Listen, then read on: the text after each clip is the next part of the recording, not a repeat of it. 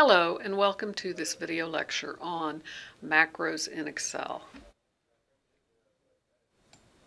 Macros are great because they can help us automate tasks, things that are usually done repeatedly. Perhaps you have a series of tasks that you'd like done at the end of every week.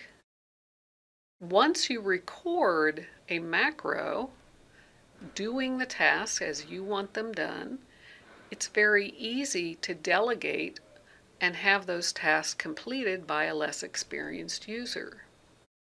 It also can be done very quickly.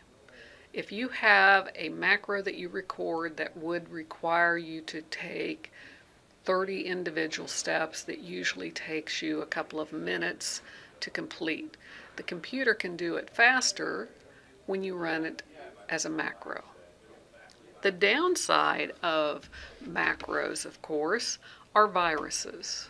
Keep in mind that a virus is a piece of code that is capable of copying itself, and typically it will end up having a detrimental effect, such as corrupting a file or multiple files or something on your system even. So you have to make sure that you secure your work against those viruses. Macro security settings in Excel offer you multiple options. The default is just disabling macros with notification. If you work with macros a lot and you trust all of the files that you use, you could set the macro security settings in Excel to enable all macros. Your next option is disable all macros except those that are digitally signed macros.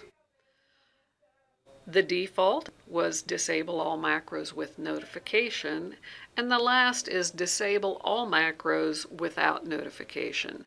That way, any file you open will never have a macro enabled in it. Macro security is actually set in the Trust Center, and that's the central trust center for all Office macro security settings. Now, one of your options was to enable macros that came in with digital signatures.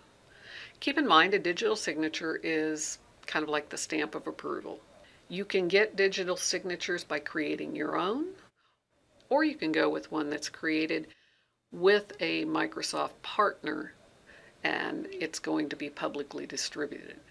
That gives you just a brief overview of macros in Excel.